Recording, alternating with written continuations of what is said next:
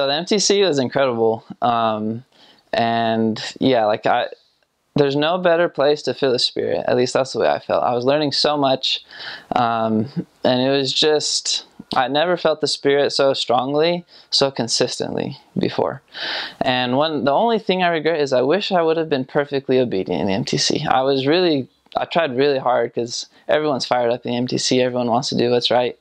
But I remember one experience when we were playing softball out on the fields, and one of the rules is you have to wear, if you're the catcher, you have to wear like the mask or whatever to protect your face.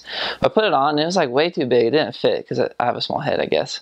And so it was just like falling down. It actually made it harder for me to see. So I was like, it's probably not worth it, and I took it off. And one of the other missionaries from another zone was like, hey, come on, it's MTC. We obey all the rules in the MTC. And so I put it back on. And it was just humbling.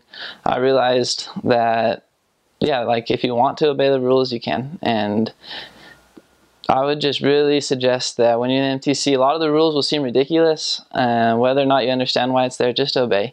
Because that way you can have the Spirit to be with you.